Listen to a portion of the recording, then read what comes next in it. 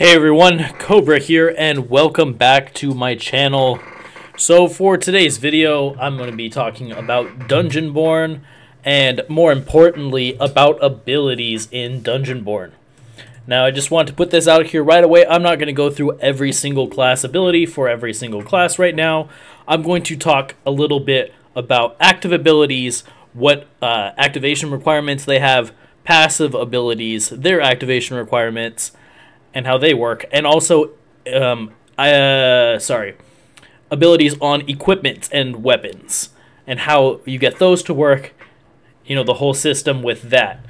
So the reason for this is because when I first started, I had absolutely no idea. I thought that everything, when you start, you get all of the abilities, everything like that, but that is not the case. So the first thing we're going to start with is the actual active abilities of each class. So if I open up an inventory of any particular class, you can see that there are at least 2 abilities, 1 Q, 1 E. Some classes have more than one. The Rogue, for example, has 2 Qs and 3 Es. Now, the thing with this is different classes have different activation requirements. If you're playing as a fighter, for example, there is no activation requirement. As long as that timer resets, you can use your abilities again. It costs you nothing. Now, if you're playing as a sword master, you have to have swords in your inventory to be able to do that. If you run out of swords, you can't use your abilities anymore. If you're playing as a mage character, a pyromancer, a priest, a cryomancer, you have mana. If you run out of mana from using your Q or your E abilities, you have to drink a mana potion or you can no longer cast your spells. Then you have ones like the undead ones, which they collect souls. When they collect souls, that's what powers their abilities, increases their damage and all that, and allows you to keep using those abilities. And then you have the druid, which is kind of its own thing, where it can turn into a panther, and while in panther form, its E ability uses primal energy, and you only get that back from fighting things and dealing damage in panther form. So you can see a lot of different classes have different ways of using these active abilities. And in the background right now, I'm just going to have kind of clips of some of these things, showing the energy and all of that going. And then we're going to go ahead and get on to the next part of this. So getting into the next one, we're going to talk about weapon abilities. So for example, if I go over here to my druid, so you can see currently I have on my druid class a staff with Midas touch on it.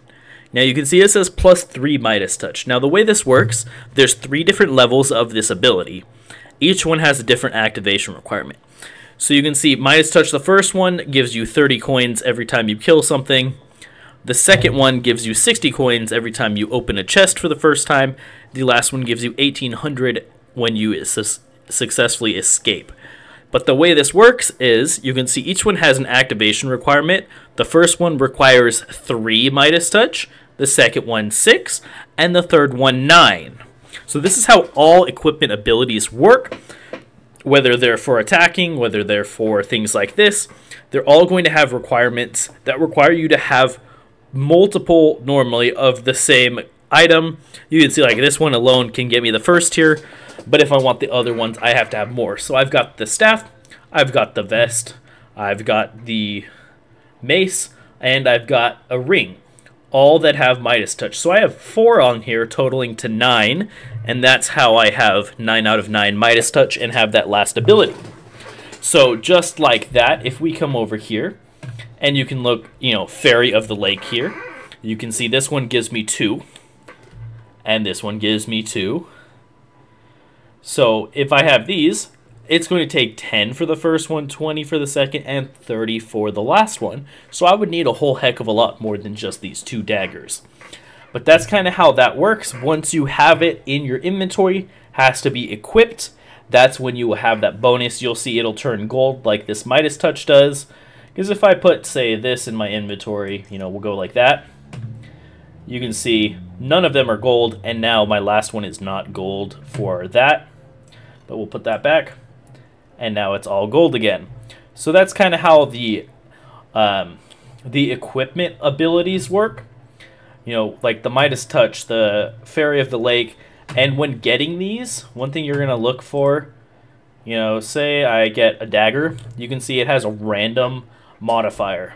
There are certain things, like if I go to, I don't know, pants, you can see the green, random attribute or Midas Touch. Random attribute, random attribute.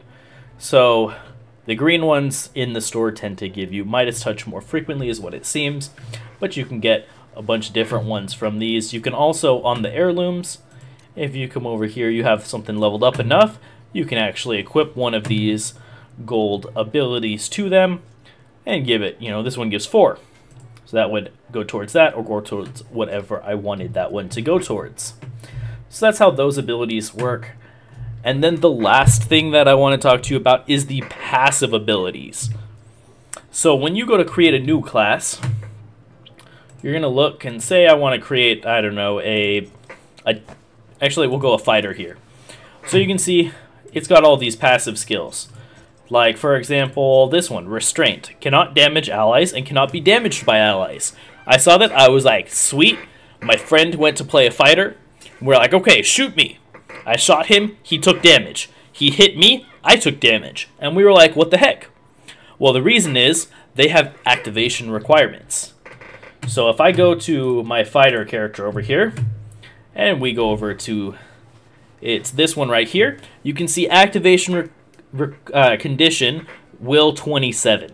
So you have to have certain stats that are tied to these abilities in order for them to activate.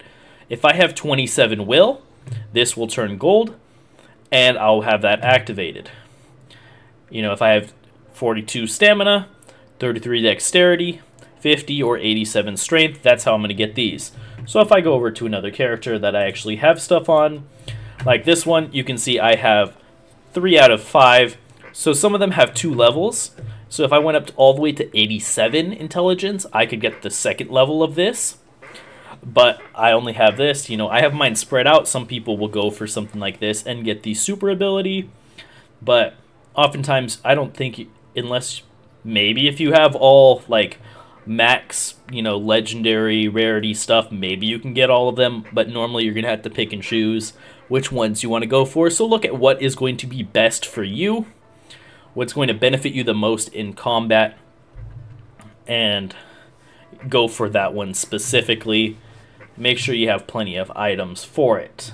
Now the way you're going to get these is you can look, this staff gives intelligence, this gives dexterity, stamina, dexterity, will, you know, intelligence, stamina, strength,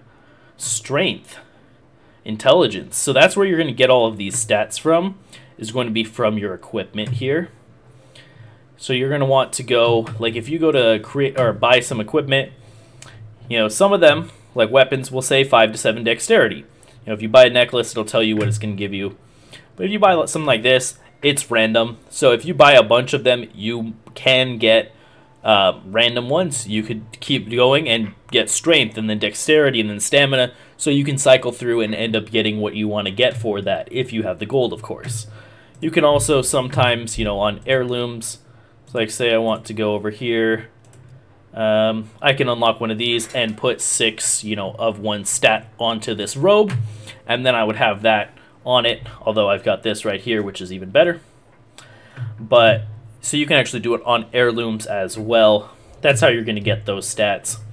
So just a quick recap, guys. So with abilities, Q and E abilities, you can switch them out for certain characters. Some, like this Pyromancer, only have 1. But you want to know what your activation requirement is.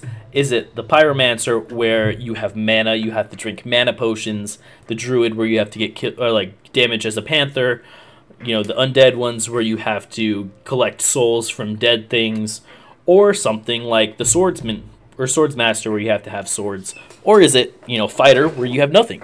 So pay attention to that on each character, because sometimes it can affect it. Like swordmaster has really good abilities, but you have to carry a lot of extra swords with you, which can make it hard at times. So it just depends on what you feel like doing with that, but pay attention to that. Pay attention to the weapon abilities. Make sure you have them stack. You know, I got Fairy of the Lake. I have 10 out of 10 on this one because I have 2 of these. If you have enough, you can stack these and get a bunch of abilities, get some extra damage and shield and all kinds of stuff. So make sure you pay attention to those as well and build them up. Build a set around one of these things, and you can get a bunch of extra abilities added. And then pay attention to these passive abilities. Every class is going to be different. Pay attention to what you need. Select the ones that you think are going to best apply. And those are my recommendations for you in terms of abilities. I hope this is helpful to you guys. I do my best to think of things that I think, you know, a lot of people would need to know. That would be helpful. If you have any questions, let me know in the comments. If you have any suggestions for other videos, topics you want to see, let me know. Let me know if you want me to stream or, you know, put up just normal gameplay of me fighting, you know, PvP, whatever you guys want to see. I read the comments and I'm happy to oblige to help you guys out, give you what you want to see. Please like and subscribe and continue to watch my videos, and I will see you guys next time.